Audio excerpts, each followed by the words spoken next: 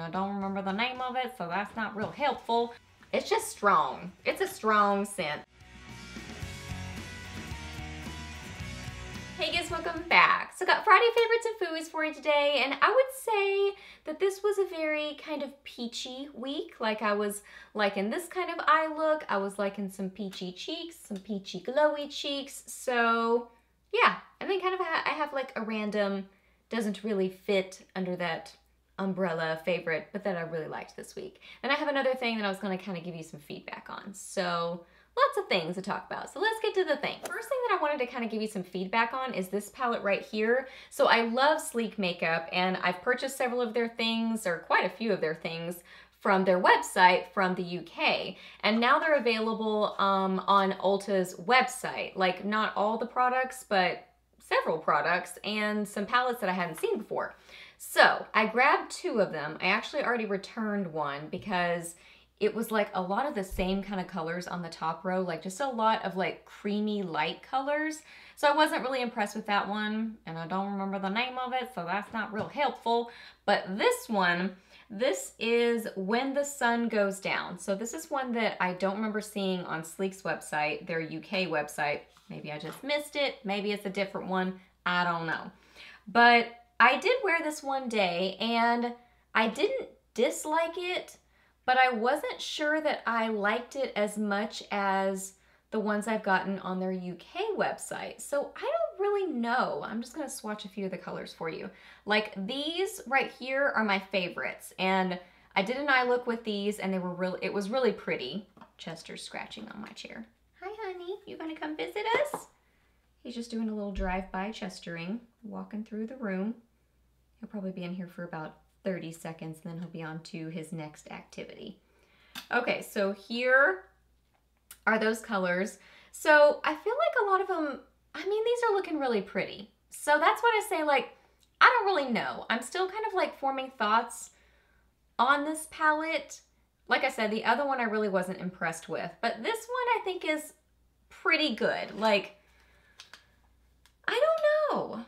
Maybe it was just kind of like, it felt like, I don't know, more unattainable or something when it was in the UK, and now it's kind of like, oh, I don't know if it, I'm not sure. I'm really not sure. So if you've tried theirs from Ulta, like their new stuff that they've brought onto the Ulta website, let me know your thoughts, because I can't really decide what I think about this palette. So When the Sun Goes Down. So this isn't really necessarily like a favorite, but it was like I used it this week, and I'm not really sure what I think about it. So super helpful, I'm sure. An eyeshadow palette that I was definitely loving this week is this one. This is my Too Faced Sweet Peach palette. I broke it out again this week, and that's what I was using for the kind of like peachy eye looks, and it's just so pretty. The main colors I was using is really just this one, so Puree, and then this one, which is Summer Yum. Chester's still in here. Right now he's scratching under the closet. Now he's looking at me like, I'm not doing anything, Mama. I'm just over here. Oh, now he's rolling around on his back. I wish y'all could see him. He is working the crowd. Y'all just can't see him. Let me try to take a picture. Okay, I tried to get one. He's so ridiculous. He is just working it today. But these colors are so pretty. Like that one is amazing, and with it, like with that one and then a little bit of that like blended into the crease and outer corner, so pretty. I actually don't have this in my outer corner today, but I did wear it one day. I've got the purpley shade, but this one right here, beautiful. It's what I got on my lid. Let me show you the purple one since that's what I'm wearing. The purple is Delectable, and that one's a really beautiful deep purple. So yeah, I really do like this palette. I have a whole video on the whole peach collection. I have a tutorial using this palette and some of the other things from the peach collection, and I am intrigued by some of their new stuff that's coming out. So haven't decided about that, but I really haven't done a lot of research on it, to be honest, but I love their other stuff from their peach collection. So yeah, that's what I was using as far as eyes this week. For cheeks this week, I was loving a summery blush. This is Benefit's California. This is their newest one. Adorable packaging. It just like makes me feel like it's summertime and like a hippie festival, just like, I don't know, a California festival or something. Like I'm a gal at a California festival. That's what it feels like to me. And then there's even like a really pretty pattern like on the actual blush. The inside is adorable. It's just really cute packaging. That's what I have on my cheeks today. I do have a highlighter with it that I'm about to mention to you. But this is just a beautiful, bright, peachy color. And it's basically like a satin. It's got like a golden sheen to it. It's not like shimmery. Now it does have like an overspray when you first get it, but once you get through the overspray, it's really just like a bright peach with kind of like a golden, subtle sheen to it. It's really, really pretty, but it just has that like summery vibe to it, and I love it.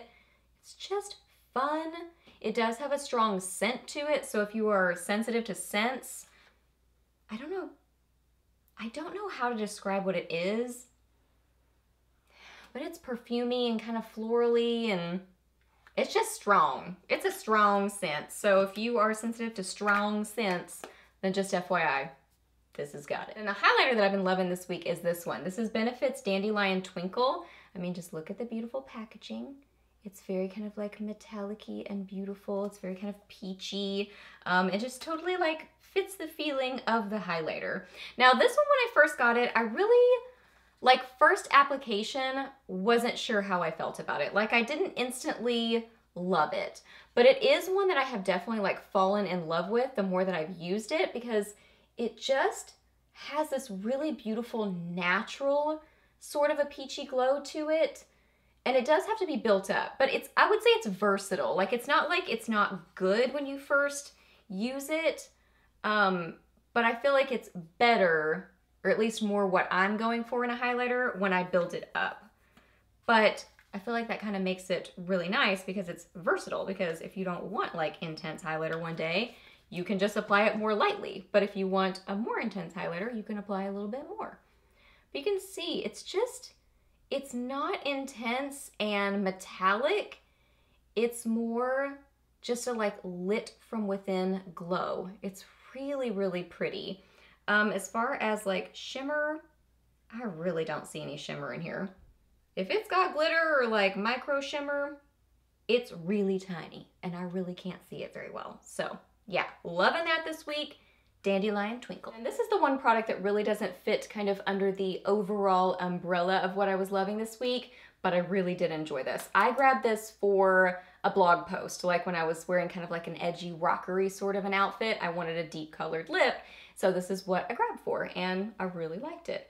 This is one of the Burberry Liquid Lip Velvets, and this is in number 53 Oxblood, and it's just a really deep, edgy sort of a color.